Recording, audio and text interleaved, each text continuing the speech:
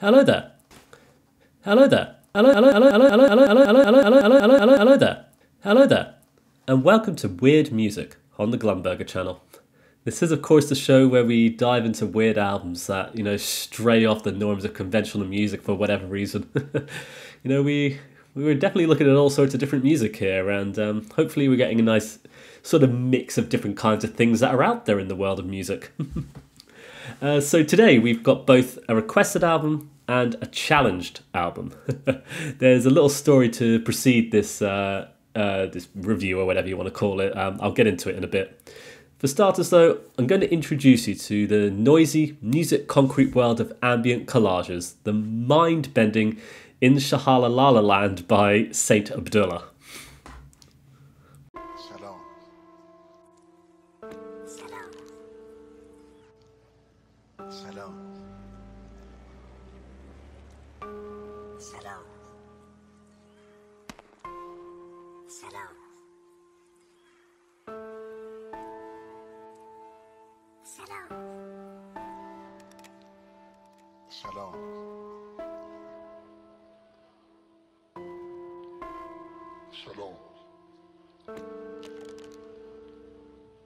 So, first things first, who are Saint Abdullah?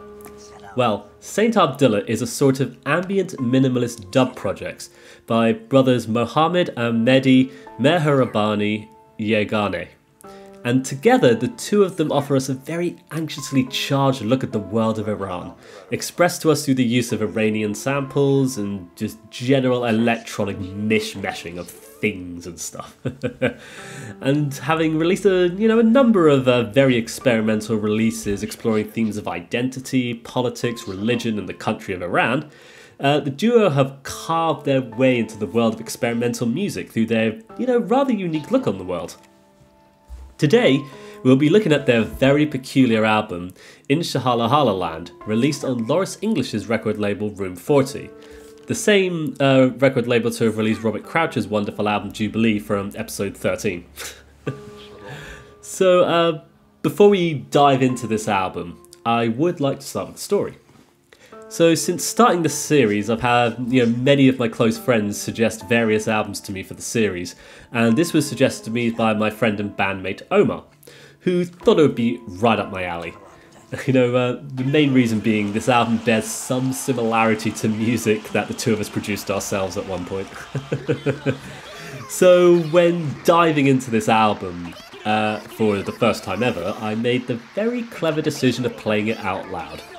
And for some reason, my partner was incredibly annoyed by this one for some reason. It really angered her on some level, and she argued, how can this even be described as music? And then she challenged me to make this video to find anything remotely good about it. Oh, I just thought it was really funny, to be honest. And to be honest, I'm not so sure about a challenge, because surely all art is subjective, and whether something is good or is bad, like that just lies in the eye of the beholder sort of thing. But regardless, her reaction just really fascinated me, hence why I really wanted to make this video.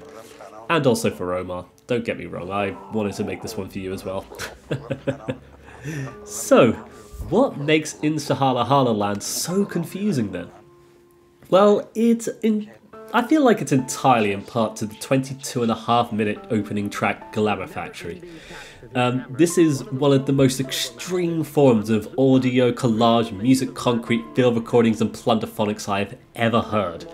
This track is such a beast to wrap one's head around. It's constructed from so many different samples, and we're given a proper smorgasbord of cut-up audio recordings that repeat, warp, blend, get thrown into the stratosphere. It's like there's no rules for this thing. It's very peculiar though. The track starts off with this really peculiar piano motif that carries through it, throughout much of the recording. It will come in at different parts and stuff, while we're given the lovely greeting of Shalom. That will repeat many, many times in this track. And from there though, you just get this overload of human voices, speech, televisions, the sound of the outside world and stuff going on. I think there's even live streams in there, like, you know, YouTube videos and stuff. And it's all just moving from place to place though, and you know, going from setting to setting, going from calm to noisy to absurd to ridiculous. It's almost an overload of information being thrown at you through the speakers, and an incredibly deep dive into the world that Saint Abdullah have dubbed Inshallahlaland. Oh boy, it's an incredibly surreal world that is genuinely full of emotion though, and you know, this human element of people. You know, you get the aforementioned melancholy to humour though. It just goes across this range of human emotions, the spectrum of it all. It's weird though. It's so weird. They're like, it's hard not to find it funny at times though, because it's so ridiculous in how they've completely bastardized the sound of the human voice through their electronic manipulation. Weirdly funny at times. We will touch upon that later in this video as well. There is something to mention there. But going back to the album though, if this is how the album first opens up, what's the rest of the album like? Well, in the final 3 tracks though, we get something that's arguably more conventional, but I maybe feel like that's only the case because we've been bombarded with this 22-minute audio collage. So, you know, track 2, Blurring of Management Theory. It feels like this gentle, glitchy ambient track that pings along with a peculiar delay effects while this gentle thumping just pushes it along. And it's a peculiar track that, as the duo seems to sabotage the recordings as it's progressing as well. They throw that percussive beat off balance, and the whole thing just sounds really wonky for the most part at times. You know, it feels like Fly Pan Am levels of sabotage at times, with it just being so weird and peculiar. Like, it just finds ways to just throw you off track and you know, just confound and confuse you. And then track 3, 4,000 Rat Patrol Posters. Brilliant name. This is arguably the nicest track on this album. It's, you know, just shy of 10 minutes. This is the second longest track we have, but there's something whimsical and amusing about the sentiment it pushes forward. You know, there's this peculiar clicks and electronic glitches that loop and give us a sense of structure, whilst this keyboard just seems to solo on top of the whole thing in this very jazzy fashion. And then you're given more human voices that loop over the top of everything, further expanding upon the world building of this album experience. And the whole vibe of this one, you know, from the jazzy keyboards, the electronic looping, the voices that are going over it, it just sounds really lovely and interesting. Like, I just genuinely really like this track. It's so lovely. A lovely combination of ambience, dub, glitch, collage effects. Arguably more accessible than the other tracks, but who knows, it's a bit moot maybe. And then the album ends on the 4-minute track, Chiasmatic Relations, which is a gentle, confusing, somewhat glitchy ambient track that throws surprises in there for good measure, of course. Oh, like so much of this album though, you just never know what to fully expect at times, you know. Just when you think a track is heading towards a certain direction, it just seems to go completely left field and explore notions of something else entirely. And even on the album's shortest track, we still have this effect though of just, you know, confusion and exploring and experimentation. And you know, there's a gentle whimsical quality to this track, and I feel like it does close off the album in this really nice fashion. You know, further adding to the confusion, but still expanding on that world building and stuff. It ends rather suddenly as well, like it's just like bam, there you go, done. But it's kind of lovely, I feel. Oh, and I also feel I should mention as well, this track was released as a bonus single featuring 2 additional tracks from Saint Abdullah. It featured Until and Piston, which also just seem to just, they sound so different, but also so much of the same of this weird experimentation that the band do. It's very peculiar, just further building on this weird world that we're exploring. So yeah, I feel like that about sums up Inshallahlaland by Saint Abdullah. You know, this album's a very confusing one, and it just never seems to. You know, I wrote down that it never seems to stick to one concept at a time, but to be honest, it kind of does, because it's exploring, you know, just like we said, politics, religion, identity, humans is like such a human interaction as well is such an important part of this. But I'm so confused by it because it feels like it's exploring it in so many different ways, if that makes sense. Or maybe it feels that way because it's so just crazy and frenetic at times, especially in that first track. You know, it's amazing though, because you've got two musicians here just really artistically expressing themselves with these, you know, almost random attacks of sound and instruments and stuff. It's so weird, so unusual, but the more you listen to it, you know, especially that opening track, Glamour Factory, the more you just find hidden within it though, and just like little details that, you know, just express so much of their artistic creation and intention. It's amazing. The duo have just dived completely headfirst into this world of their own creation, and it's one that feels like this living, breathing entity born from the world that they perceive around them. What's nice is that we even have some context for this project as well, with Saint Abdullah providing some very interesting background information on the album's Bandcamp page. And it helps to explain a bit more about what we're hearing and experiencing when listening to this whole thing, as well as giving us some very helpful guidance when approaching this work. Like, it helps to just add that context that makes it a bit easier to digest because it's so confusing otherwise. And what I like though is this one particular quote that I feel really helps sum up a bit about this in a way, like why it sounds so crazy. Quote being as follows: "It's not all serious. In a lot of ways, the piece is humorous. If only you could understand. We can and do exercise the right to laugh at ourselves. We should always be able to laugh."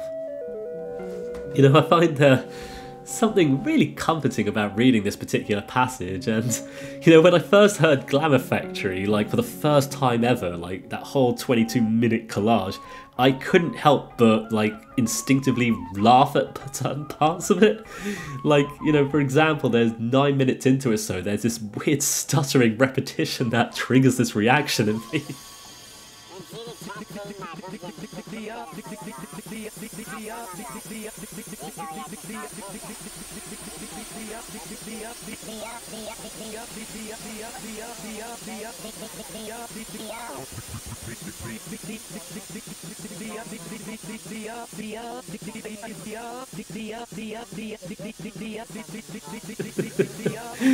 Oh god, even when I hear it now, it still just makes me laugh. I don't know why, it's just the way that voice sounds. But that's okay, you know, it's okay to laugh, and even at artistic projects with artistic intent, you know. I feel as though Saint Abdullah seemed to understand that the humour and absurdity in Glamour Factory doesn't really detract from the overall experience we as listeners get out of experiencing the piece, but instead is as relevant and as important as everything else we might feel. So, you know, thank you for that. I feel better about it now, to be honest. And so, to go back to my partner's challenge, what is good about this album? To be honest, I don't know. That's definitely a cop-out, but, you know, for me, I find albums like this, you know, and projects like this so interesting. It's given me so much to think about, you know. It's made my mind wander to places it never would have done so before. And it's made me feel a wonderful mixture of different emotions when absorbing the entire album piece. You know, there's melancholy and there's humour. Like, what a weird mix, right? No, and I feel like whether it's good or not it's too subjective. It's too subjective to dive into. So that's right, you right there, you're just going to have to experience this album for yourself, I think. Come to your own conclusions, and you know, if you don't like it, that's fine. That's fine, because Saint Abdullah probably don't mind, do they? They certainly seem more than able to laugh at themselves and know when to not take themselves seriously. And I guess, you know, maybe it's about finding that balance. You know, some of this album feels serious, some of it feels very humorful, and that's fine. You know, and I think it's incredibly interesting for that reason as well. Like, it's very interesting indeed. And with that, I think we're coming to the end of today's episode of Weird Music. It took a long time for me to come up with the words to talk about this album, but I think I got there eventually. It's still a bit wonky and all over the place, but you know what? So is this album. I certainly find this one very interesting though. Sound art, music concrete, collages, it creates incredibly confusing and baffling experiences. But they also create some of the most unique experiences you get when you sit down to listen to something. And the world of experimental music, it's full of stuff like this, and the conversations, the experiences, what we feel that we get from work like this. That's something to be enjoyed. Even if you didn't like it, it still made you feel something. Maybe I guess this is an argument for art in general, but whatever. So if you are intrigued and want to check out the crazy albums by Saint Abdullah, the link to Inshallahlaland and some of their other works are in the description below. And if you watching right now have any suggestions for a future video, then feel free to pop it in the comments and we might come across it in a future video. For now, I would like to also thank Omar and Jenny for the concept behind this video. I hope I've done it justice for both of you, to be fair. We'll have to see, of course. And yeah, I'd like to thank you for watching today's episode of Weird Music. I wish you all the very best. Take care and bye-bye for now. Bye-bye.